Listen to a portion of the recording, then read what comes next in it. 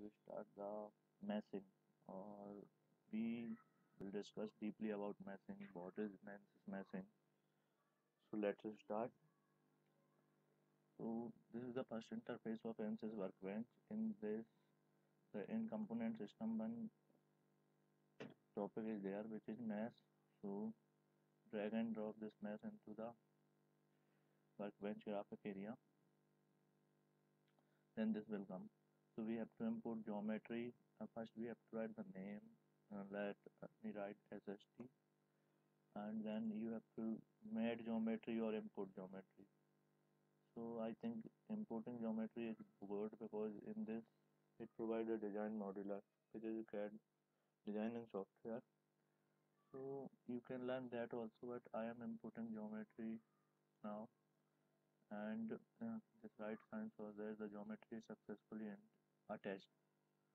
So now I will come to mesh and double click on this. So here it shows the progress.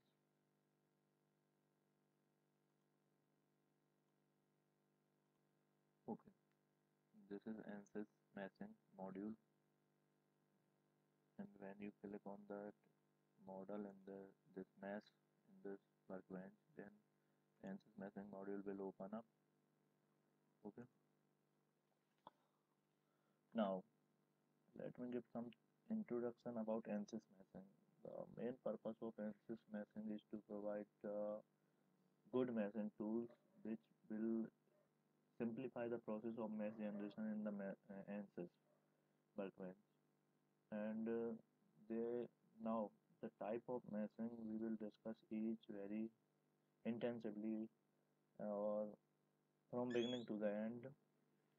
That is, so now let me tell you about the types of meshing. There are three types of meshing in under which many meshing methods are available. So we will discuss each one by one. And the first type is assembly or part level meshing. In the assembly level meshing, the mesher perform whole assembly meshing on the whole assembly, and in that it will perform the operations, boolean operations. You know about boolean operations, like it will combine two part and mesh them combinedly, and the whole assembly is treated as one part. And on the part level meshing, it is generally perform the meshing on the part, each part, and after that you have to combine in the CAD model them. So generally assembly level meshing is good. Assemblies can also be meshed using part level meshing, but I already told that the mesher have to perform separate. Then after meshing then after meshing, the mesher have to perform the separate boolean operations for that meshing. That may take time. So assembly level meshing for the assembly is good, and part level is another thing. The second type of the meshing is meshing by algorithm.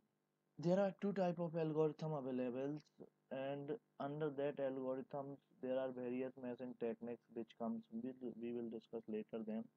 So these are the two types of algorithm: page confirming and page independent options. Okay, now we will discuss about what is page confirming algorithm. In this page confirming algorithm, when we mesh by this algorithm, the part which is going to mesh is respected like this. All the part means surface, edge and volume. All the things are respected, and meshing will be performed in the way that first edge will be meshed, then surface, and after that volume will be meshed. And it is useful for clean geometry and accuracy. One of the advantage of this meshing is that the when you perform the mesh, and after meshing, if you change the loads or geometry or other things, then it will capture that, and we did not have to perform the remesh. It is automatically updated.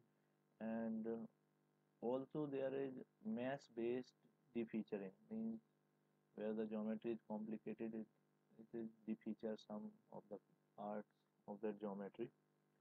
And uh, and one of the good advantages of this meshing is that it supports mesh refinement.